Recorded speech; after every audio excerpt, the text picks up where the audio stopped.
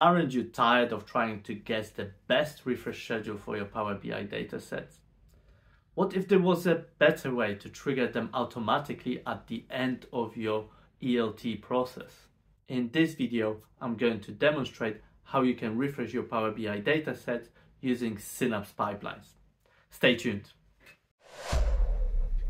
Hello everyone, it's Mariusz here with Cloud Data Labs. And if you find value in this video, make sure you hit that like button. Before we get started, you will need few things to follow along with this tutorial. First, you will need Synapse Workspace to be able to create the pipeline. Second, you will need access to Active Directory to be able to create and manage security groups. You will also need to be an admin in Power BI Service so you can adjust tenant settings. Finally, you will need Power BI Workspace with an existing dataset. And with that said, let's start by going into Azure Portal. Here, the first thing we need to do is to create the security group where we will add Synapse Workspace Managed Identity as a member. To do that, let's go to Azure Active Directory resource.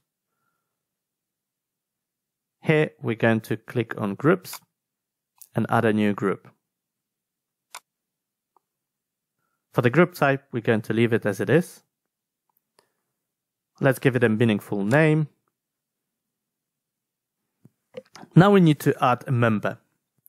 This will be the managed identity of the workspace in which we're going to create the pipeline. Let's search for it by name. Click on it and press select. Now let's hit create to save the changes.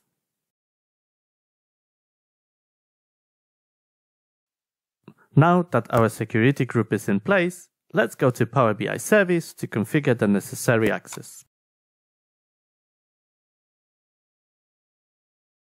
Here, let's go to Admin Portal.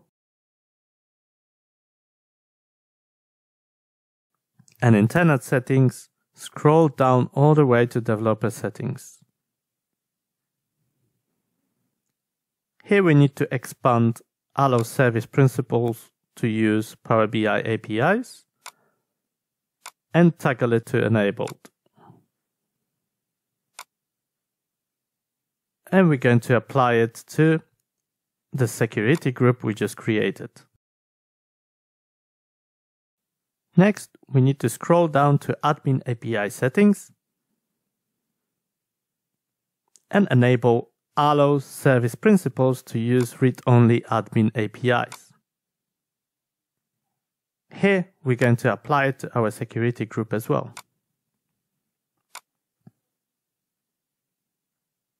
And finally, we will do the same for Enhance Admin APIs response with detailed metadata.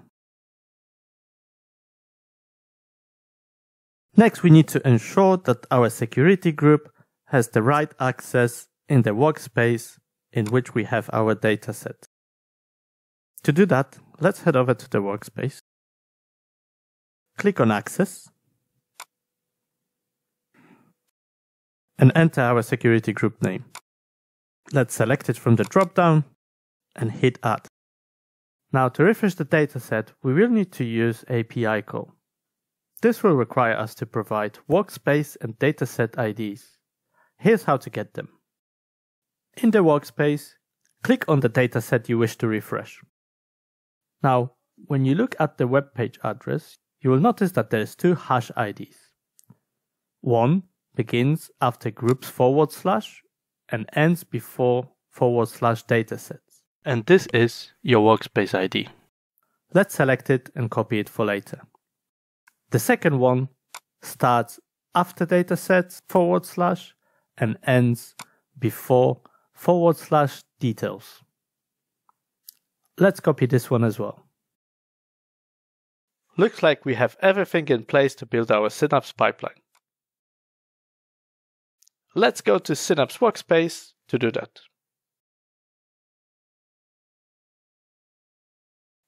To build the pipeline, select Integrate. Then click on Add New Pipeline.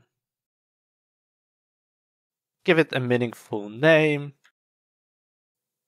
And now let's add two parameters. The first one will be groups.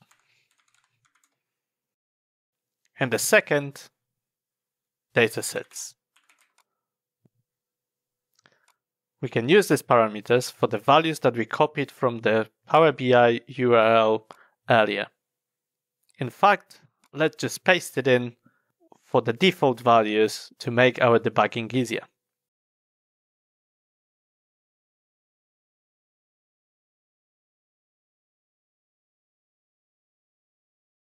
Now let's add web activity to our pipeline so we can perform the API call. We give it a name, and now we can jump into settings. Click on the URL text box and add dynamic content. Here you can paste in the URL that is provided in the description below.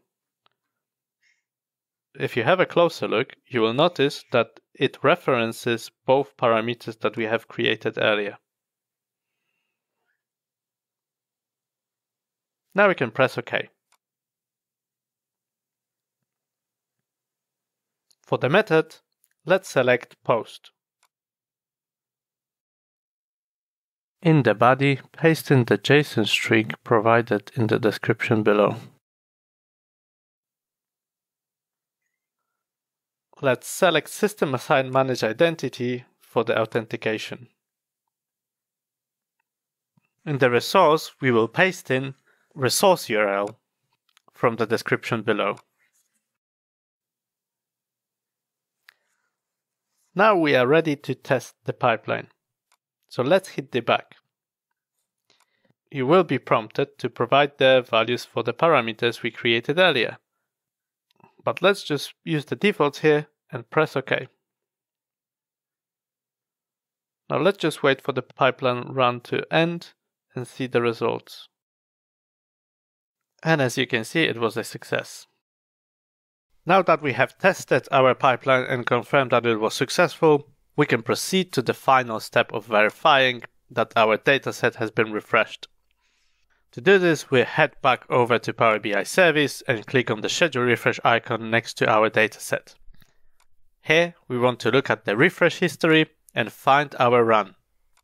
As you can see, the last run was via API type and it has completed successfully. And that's it. By following the simple steps, you have successfully created Synapse Pipelines that triggers Power BI Dataset using an API call. If you have any comments or questions, feel free to leave them in the comment section below. If you enjoyed the video, don't forget to like and subscribe for more videos like this. Thanks for watching and see you next time.